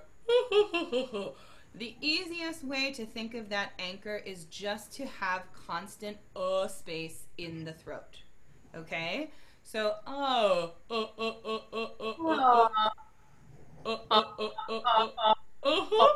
So when you go up, put your fingers right here.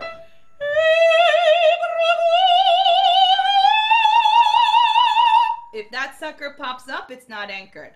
All right, try il profumo.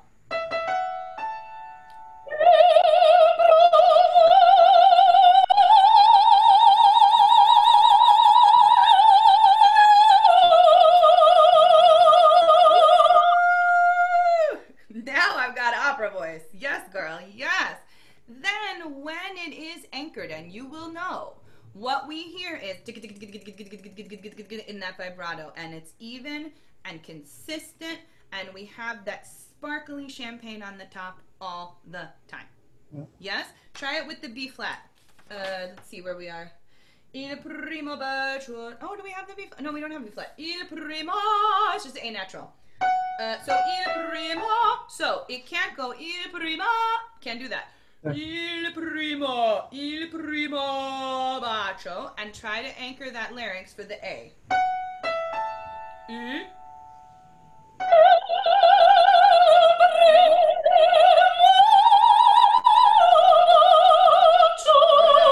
I saw the chin go up just a touch. Let it go down and elongate in the back, and then you're gonna have it. Il primo bacio. Try.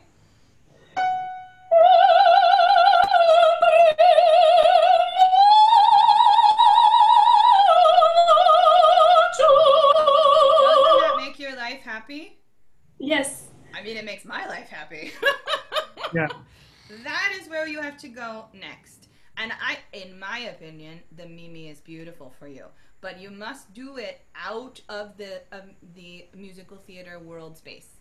It can't be in the musical theater world space anymore.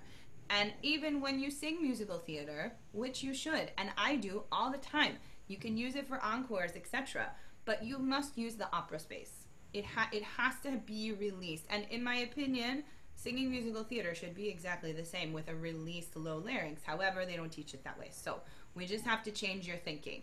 So it's never bright and wide anymore. It's low and vertical. Does that make sense, honey?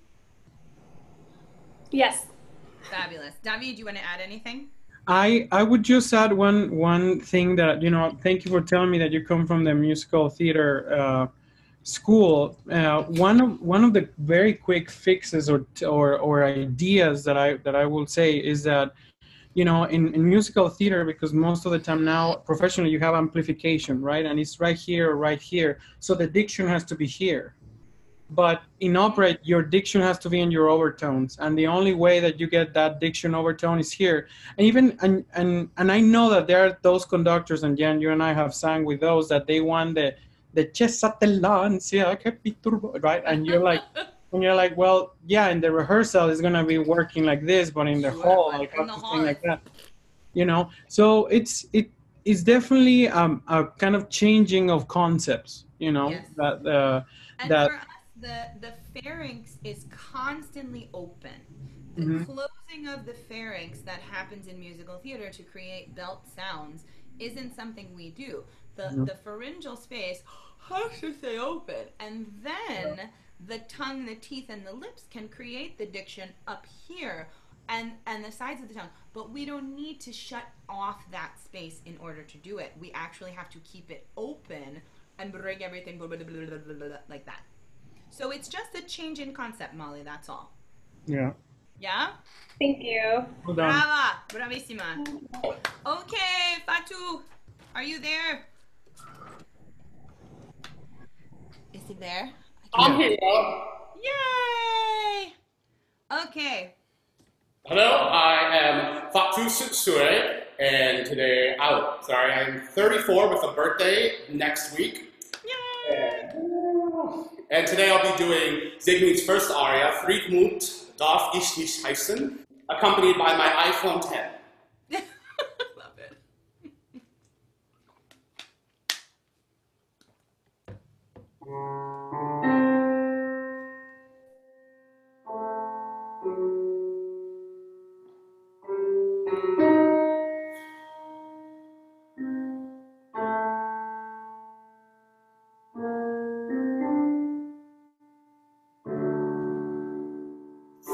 Friedmund darf ich nicht heißen, Freiheit möcht ich wohl sein,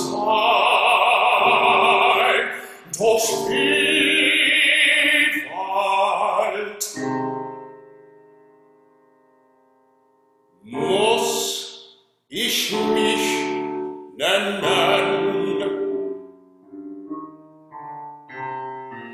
Vorderbar mein Vater zu Zeitlang zur Welt, ein anständig Schwester und ich.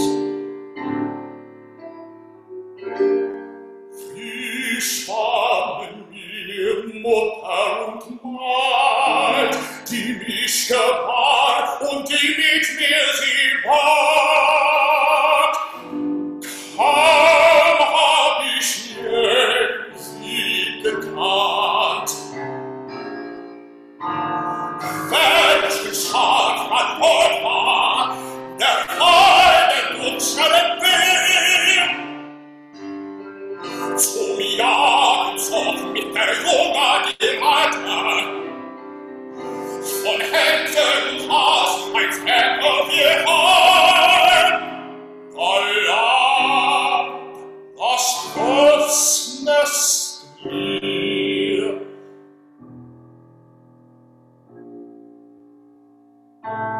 Du Schut gebrannt, der Prange, der Schall, stumpf, der Eichenblühen, der Span, Schlange, der Mutter,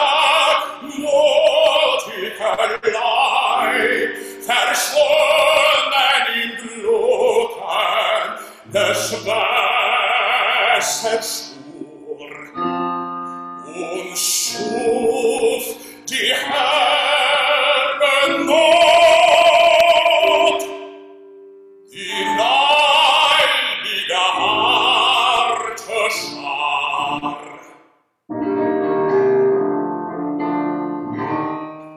Geächte Flodel hat mit mir lange Jahre es den Jungen mit Volk ein wilden Wald.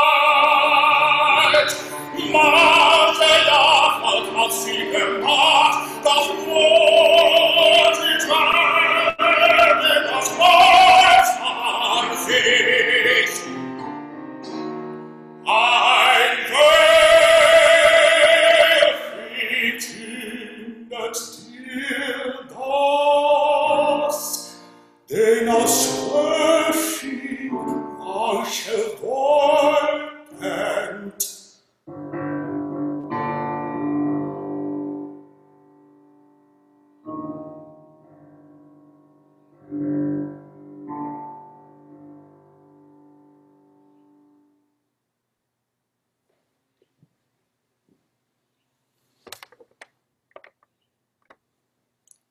I can't hear you, Jen. You're Jen mute. Oh my God. Amazing. I'm so proud of you. Bravo, bravo. Bravissimo. I don't know if you can see, everyone's applauding. I know you can't hear, but that was really fantastic. Really fantastic. Okay, David, I'm hitting up you first. You know, you have an incredible set of pipes, beautiful singing. I was really impressed. You know, it's really tiny edges that I would say in my assessment. I think, you know, like that sometimes for coloring and dramatic purposes, because you in general have very good discipline in how you keep your mouth shape. So kudos to you. But just because you're singing soft, you just don't, like, maybe was your intention to spread, but then there's a tiny bit of the association of the consistency of your sound. And it's just very tiny thing. But remember that in theater, you want to keep people engaged with the story instead of thinking like what happened, right? Yeah. So if I'm singing piano, you know, like I still try to keep the same mouth shape. Yeah. You know, I know that it's going to be less easy to hear yourself, but you have to, this is where you kind of like flying blind a little bit, but you have to trust the technique that is there, you know. May I ask why this repertoire? Like, there's moments also that I find your sound, I'm still trying to define it because it's very beautiful and you sing it very well, right? But sometimes it can go into more Italian places. There are places around FG that you get a little more frontal and then a little more Germanic, let's say. So I think, Jen, if you help me also to address, you know, like I think that he has that round and that larynx still very well in a very high degree maneuver, very beautifully. I just want to have 100% of commitment on that. Yeah. In your lips and in your larynx, just you're like 95% there, you know, like in this one. So if you just really commit to that type of singing all the time, so then your body is the one doing the dynamic changes. Yeah. And when you are really engaged, you are world class, man. Like you belong. You're right there. So, you know, and you're a tenor. So I think that is you're in really good shape. So congratulations. Again, it's tiny adjustments. So I will, Fatu, is it okay if I let out the secret about you? Sure, yeah. So Fatu and I actually work together. So he's one of mine. And we have been working together for a little bit now, a couple of months now. Yeah. And we have actually found high notes he didn't know he had. I can hear. You can hear them. He has high C with no problem, and he has C sharp too. So, Fatu, can you tell David a little bit about sort of coming out of college and finding Sherry and moving into this repertoire, and sort of how the development has been in the last couple of years that you've actually found the right repertoire? Can you actually, in academia, I was singing. Well, I didn't do a lot of aria work, except for a little bit of, well, actually not a little bit, mostly Mozart and some Italian, you know, Rodolfo, which I struggled through for so long and I couldn't figure out why it wasn't working. And then I auditioned for a program and their comments were like, what the hell are you singing? And I was like, I'm going to sing this. And so I didn't know what my voice was. And then after academia, I found Sherry Greenewald over at San Francisco Opera. And she was like, just come meet with me. We met, and she was like, here, just try Winterström. I think you might enjoy it. And I'm like, ooh, but that says Wagner's name. I don't know, that's a lot. So I took it on and sang it, and it was the first time in any piece of repertoire that I've ever sung since being alive that I felt my voice, that it was my voice. It was the first piece of repertoire I've ever had. And so that was, and then she was just like, okay, well then now let's try this, let's work on this. Now that you know you have this voice, let's try not to be a tractor in a field of daisies and figure out what we can do with it. Yeah. So that's pretty much it. It's only been about 2 years in starting to study this repertoire. Yes. So what else is in your, let's say, your audition package? It's kind of in flux. It's in flux as far as what it is. And we're playing because we've also found out that he has quite easy coloratura. So we're looking at Semi-Domineo. Domineo. There's a few other Wagner and yes, some more Wagner. Grimes. And the Peter Grimes is spectacular. But we also had a small chat about Pollione as well. I was gonna say, you know, like your possibilities, man. When you have this technique ability, your possibilities are endless, because you can go in the repertoire of Brian Jade, in the repertoire of Gregory Kunde, in the repertoire of Simon O'Neill. You know, like you have a very, very, very particular voice that when you want, you keep that healthy larynx and you color very well. You know, it can go a little more frontal and you're singing Italian repertoire. You can go a tiny bit behind and it's more Britain, it's more Germanic. You know, but the basis of the technique that you and Jen are doing is very difficult to find today. You know, it was very homogeneous sound. It's very, very, very, very spectacular. We should chat offside a little bit. It's very beautiful, and I'm so excited for him because he's kind of, I see me in him because he is a chameleon, and I think that he can do a lot of things.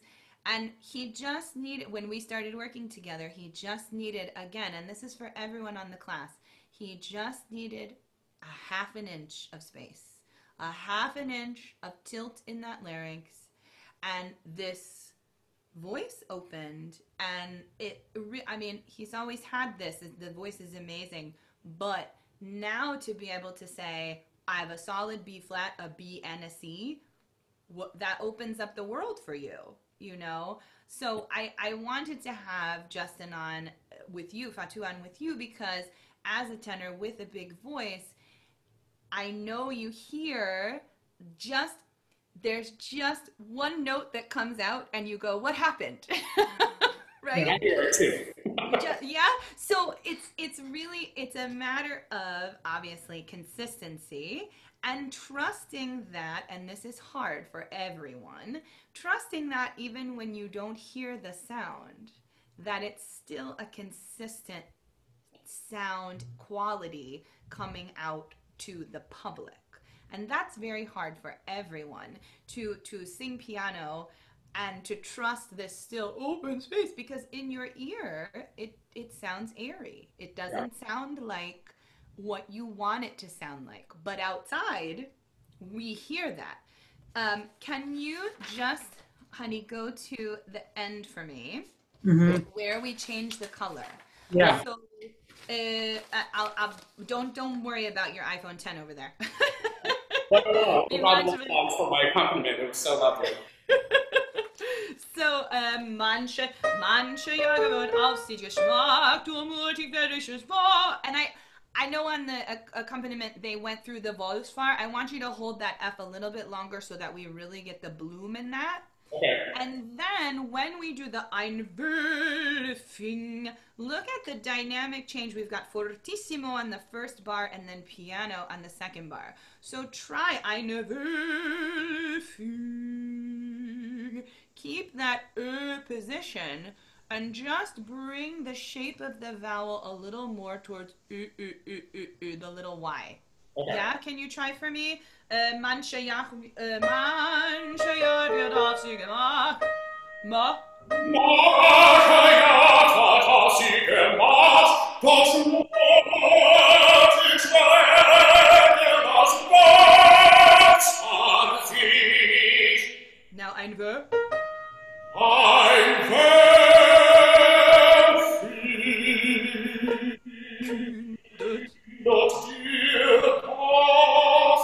Bravo. So also, each of these little consonants, especially in German, they have to come onto that isolated diaphragm, yeah? So ein Wölfing kündet mir das. Yeah? So we can implode those consonants with air without changing the sound of the piano. Yeah. So ein Wölfing kündet mir das. Use the body to do that. Ein Wölfing kündet dir das. Den eine Wölfing. Den als Wö. Nice glottal. Den als Wö.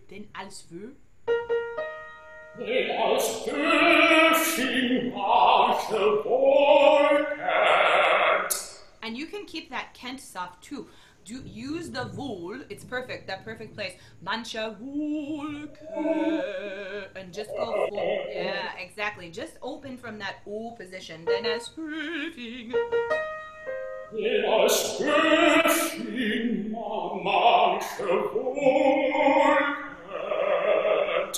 That one. That one. Then everything stays in line and we don't lose a little bit of resonance on one note in the phrase or two notes in the phrase, because what happens is the voice is so beautiful and it is so resonant and gorgeous. When we lose one, when one comes out of line, we hear it. Yeah. And it sticks out and we go, what happened there? Right? So then what happens, right? If we go up from there, if you do the you can take that position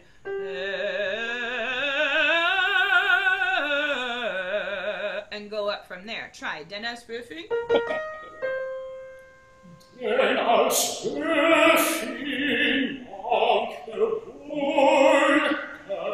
Now from there.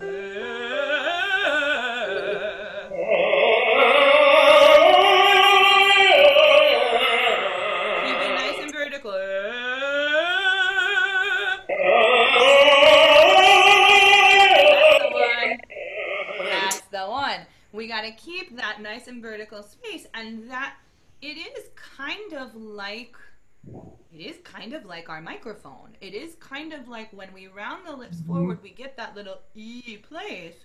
We get that naturally tilted larynx, but it brings the resonance into this frontal position rather than saying put it in the mask, which doesn't exist. It brings it forward into the space of the sinus cavities and the skull so that the bone conduction can happen naturally and give you that resonance that you need for this repertoire to get over all those instruments. Right. Making sense? Yes?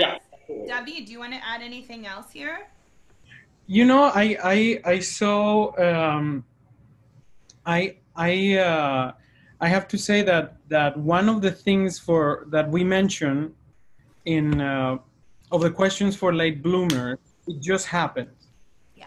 One of the fastest things to get into the career if you're a late bloomer is find a network opportunity when one person in that is in the business that can help you to get into the workforce, connect the dots, you know. So and this is it, like I didn't know you, but like you're a major voice, you know. A major voice, right? You know, so that's then I know, you know, that's happened, you know. So I think that's my best realistic business thing is find a way, even if it's in a paid to sing, in a master class, in a dinner, or anything that you can to get in front of the person that is making the decision, because normally the pipeline for the ones that are not, you know, in time bloomers is you are in school and then you go into competitions, auditions, young artist program, and then you get into the pipeline. But if you have to go around that, you have to arrive to the decision makers in this way, you know, but when they are actually in a situation just like this. So, you know, for Fatu, you are an incredible talent. Just keep at it. You know, you are so close because, and I think, you know, you're completely employable today. You know, and the more you start doing it, you know, the more consistent you're gonna have, because really the difference sometimes into like unemployment and richness is that one note that you didn't come out of it. So, you know, keep at it. Congratulations for your great work. Really, really important voice. Amazing. Everyone, you did a fantastic job today. So I'm going to segue what David just said about having someone to take you into the pipeline when you are a late bloomer. I was a late bloomer, and our guest next week is who put me in front of the people, and that is Martina Arroyo. So next week, we will have the great and incredible Martina Arroyo with us. If you are on the class this week and you want to observe, you have first dibs. So send the email to masterclass@fwopera.org If you get your email in this weekend, you will be first on the list because we are not announcing her until Monday. So you know first. Martina was the one who put me in front of people, and honestly, I owe the fact that I am here today sitting in front of you to her, because she took me from a situation at Indiana University where I was not doing so well, and in New York City she kept me singing, and she kept me in front of people, and she guided me and mentored me, and I'm telling you, she is a wonderful, wonderful human being, and I am so happy that we can have this opportunity to share with her, and I'm so happy that we've had this opportunity to share with David. Would anyone like to ask any questions in 5 minutes? In the next 5 minutes, we can have a couple of questions from the chat, and then we will sign off for the day. Let me check over in the chat and see if anybody's got something. Anybody want to throw something up? I'm back here. Managing career when you have kids. That's a great question. David, I'm going to let you field that because I don't have any of those. You know, it is tough. You know, I actually, it's funny because we have Sarah, my wife is Sarah Garland. She's a singer. She has a very beautiful career, and it's tough. You know, it's you have to work with your family and friends, and the companies that you work with, in order to make it work. You know, it's a lot of work, but it's very rewarding. You know, it's just a lot of communication, a lot of devotion, and actually, I believe that the kids sometimes, definitely in Sarah's place, you know, we met as Adler Fellows in San Francisco, change our kind of like me aspect that is very needed in a successful career, right? Into like, well, you know, I don't have the mental space to be all about myself, so I just have to grow with the punches. And actually in her case, in was very, very good for her, because then she couldn't really thought about, do they like me or not when you have vomit here 15 God. So I do think that is good. I think that you have to be very aware that this is great. You know, actually, I think my wife is hearing me outside, or is because she's like, I can have Tomas run. She just texted me, I can have Tomas running here, right? And so it's you just have to have communication with your support system, whoever is that, because then it's a very demanding thing. Also, as we know, you have to be the education of the kids. It's a complicated issue, but it's possible. You just have to really be aware that there's a lot of traditional things in how do you educate and how you're present in the life of your kids that you might have to switch with another angle. Yes, and it's actually, we will, so everybody knows, next week we are starting a midweek chat and lecture series as well, along with these master classes. And one of those chats will be with Lucas and Irina Meacham about this exact topic, about having a family, having a career, and how to make it work. And I'm having them because I don't have any children, and I am not going to have children. I love everybody else's kids, and then they go home, and I go to sleep for 12 hours in my bed. I love kids, but I can't. This is my kid. And that is an okay decision to make for anyone on the call who thinks, you know, I can't have a family, I can't have a career, I can't have this. You have to make that decision for yourself, and it's okay if you say, you know what, I can't have a family. I can't even have a dog, which stinks. I really want one, but my allergies are too bad. So you have to know yourself, you have to know what's best for you, and the partner that you choose also, you know, that's a big part of it. And thankfully, David and I both have very supportive, very understanding partners, both of whom are in business or were in the business. My husband was a singer, but now he's a speech pathologist. And, you know, they're both very understanding, and David is very understanding of his wife as well. So it's a lot about the partner that you choose too. So if you are interested in more on that topic, I believe Lucas and Irina are coming up in 2 weeks. So I'll put something out on Instagram about that, and we're literally going to talk to them exactly about this topic.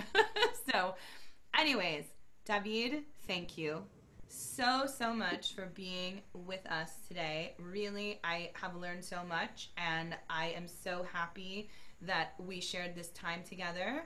Thank you to Sara. Thank you to Anne. Thank you, Andres. Thank you, Fatu. Thank you, everyone. Thank you so much. Thank you, Molly. Thank you guys so much for being here and sharing your beautiful talents with us. You really are all so beautiful and incredible. And thank you for being open enough to try a new thing or two in the day. I know that's hard. And this medium is not the best medium in the world, but at least we all get to be here together and make music. Just a quick note, again, like I said, Martina Arroyo is going to join us next week. If you guys are enjoying this programming and you want it to keep going all summer, please shoot us a small donation. We are not asking for you to pay for these classes. These are completely free. But if you do feel like you could give $5, $10, please click the link in the chat and shoot us a couple bucks, and we promise we will continue giving you this fantastic content throughout the summer to keep you growing, so that when you go back to school, when we go back to auditioning, when we go back to singing again, you have more knowledge and you've grown over this time rather than sat and watched Netflix for 10 hours. Yeah? The link is in the chat for the donations. If you can spare, if you cannot, please do not worry. We are not asking you to pay for these classes, and we do not want to put anyone in any sort of situation where you feel uncomfortable. But if you can donate a few bucks, we would appreciate it very much. So, David, thank you so much. Mr. Ryan, I don't know where you went to, but thank you so much for helping us run this wonderful class. Surely. Thank you both so much. Thank you, David, for being here. Thank you, Jennifer.